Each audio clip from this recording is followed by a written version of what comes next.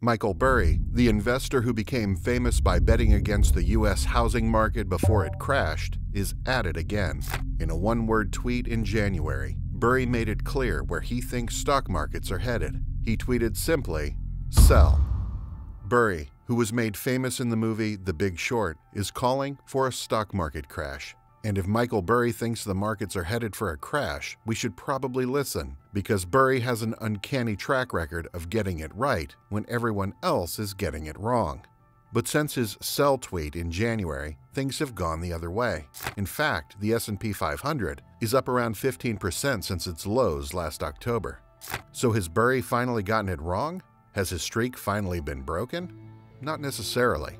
There is plenty of evidence to indicate the stock market correction that began last year still has a ways to go. As has happened many times before in market corrections, we may be in a short-term upswing in the middle of a long-term downswing. So why should we listen to Michael Burry? What is he saying now that his January sell tweet turned out to be bad advice? And what's in store for the market? We'll discuss all these questions in this video, but first, make sure to subscribe to our channel for the latest news and analysis on the state of the economy. And if you like this video, hit the like button to help us spread the word. Michael Burry became famous during the great financial crisis of 2008 when he and his hedge fund made money hand over fist during a time when almost everyone was losing money. How did he do it?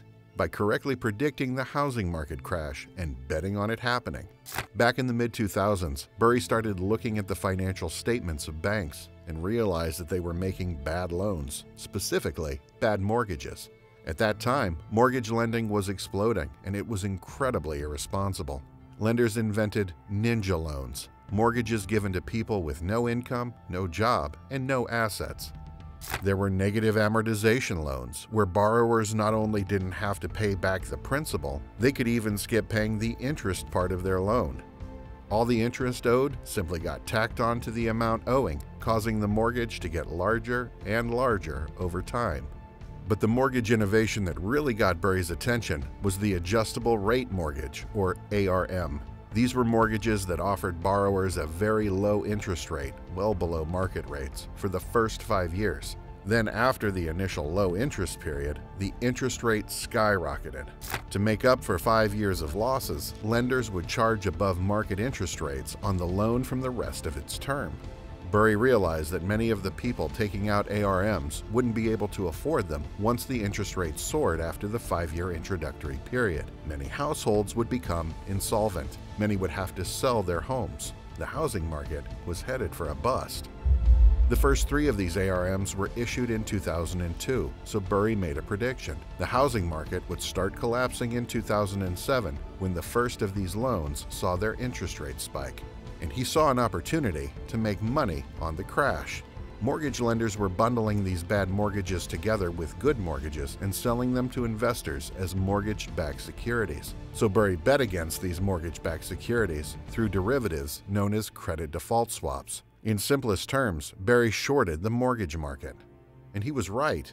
By the end of the housing market crash, Burry had personally made $100 million from credit default swaps, and his hedge fund made $700 million for its investors. He did it by seeing what no one else saw, or maybe what no one else wanted to see. So is he doing it again? Does Burry see something no one else sees? At the end of March, 2 months after his sell tweet turned out to be bad advice, Burry posted a chart to Twitter with the caption, "Going back to the 1920s. There has been no BTFD generation like you. Congratulations." Burry's tweet is sarcastic. Essentially, he's saying there is irrational enthusiasm in the stock markets right now. Let's break down what this tweet is saying. BTFD stands for Buy the Effing Dip, and it's an investor philosophy. It basically says that when the stock market has a down day, it's a good time to buy because you can pick up stocks at a discount. The chart in Burry's tweet shows the S&P 500's average return following a down day in the market. It shows that from the 1940s through the 1980s, the S&P's returns were negative after a down day. In other words, investors reacted with pessimism when the market had a bad day and sold off their holdings.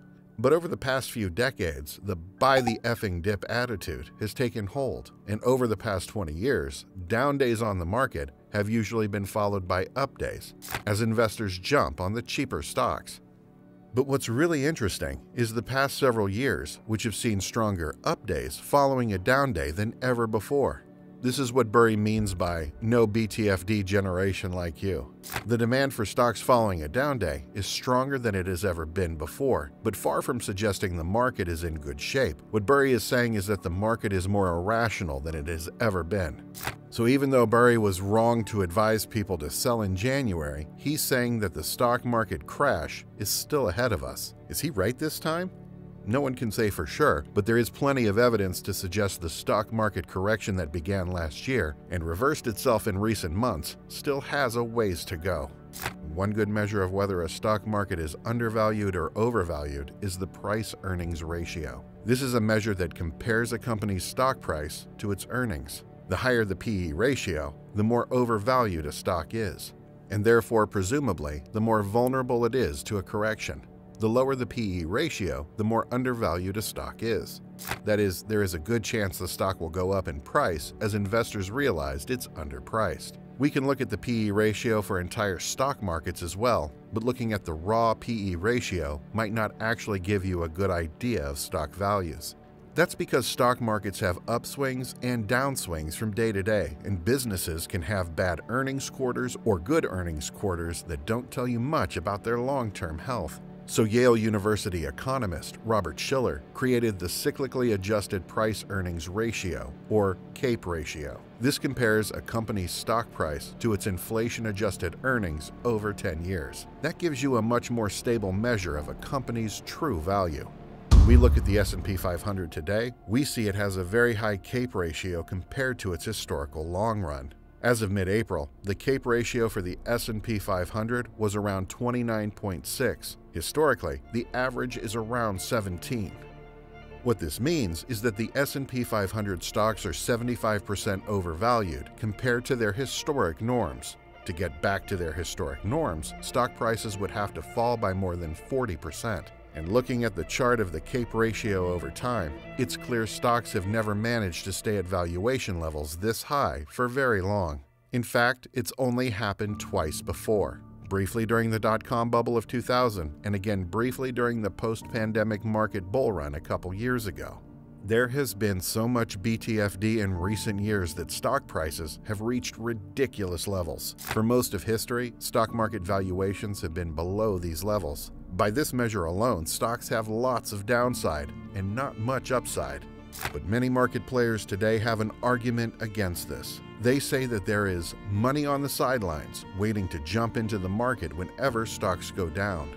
You may have heard the expression, money on the sidelines. Essentially, the argument is that when stocks go down, investors take their cash savings and put it into stocks.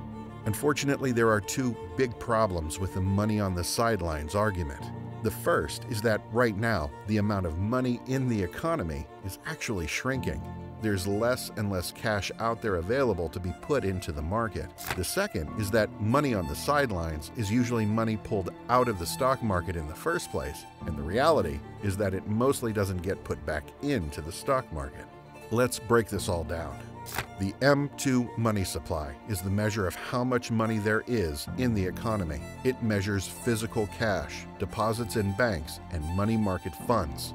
And right now, the M2 money supply is shrinking for the first time since the Great Depression, more than 80 years ago. This is largely the doing of the Federal Reserve. During the pandemic, when economic panic was breaking out, the Fed injected hundreds of billions of dollars of new cash into the economy.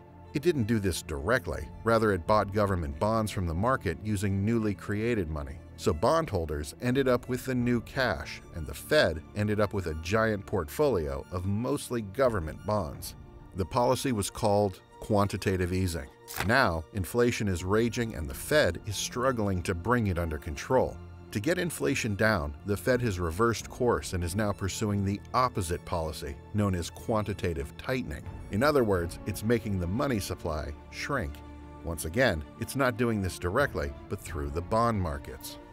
To keep the total supply of money stable, the Fed would have to keep buying new bonds once the bonds on its books reached maturity. But under quantitative tightening, it isn't doing that. Instead, when a bond matures, the Fed writes it off its books. In other words, it's as if the money used to pay off that bond has disappeared.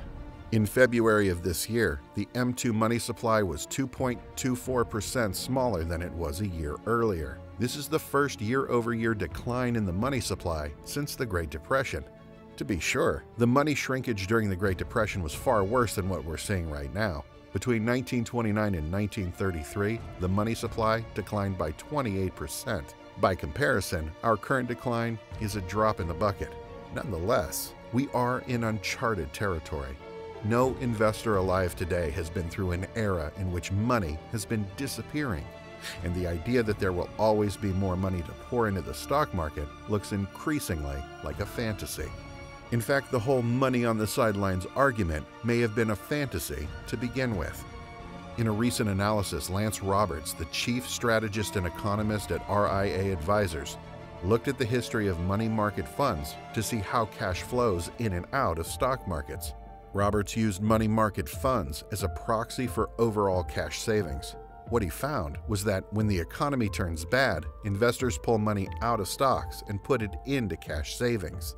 That much was known, and it's not much of a surprise. But what Roberts found was that when the economy recovers, investors only put a very small fraction of cash savings back into stocks. Most of the money stayed as cash savings. In fact, these money market funds have been accumulating cash since 1974, regardless of whether stock markets have been strong or weak. In other words, the money on the sidelines argument is a myth. But it's a convenient one that has helped prop up the stock market for a long time. But now, with a recession looking likely, even by the Fed's own admission, the money on the sidelines myth may not last much longer. Burry's tweet urging people to sell may not have been wrong. It may have only been premature. Given overvalued stock prices, irrational enthusiasm in the market, and a shrinking money supply, our stock market problems may have only just begun. If you like this video, please click the like button to help us spread the word. And if you like our content and want to see more, click on one of these videos to learn about the economic debacles unfolding around the world. And don't forget to subscribe to our channel for notifications on the latest content. Thanks for watching.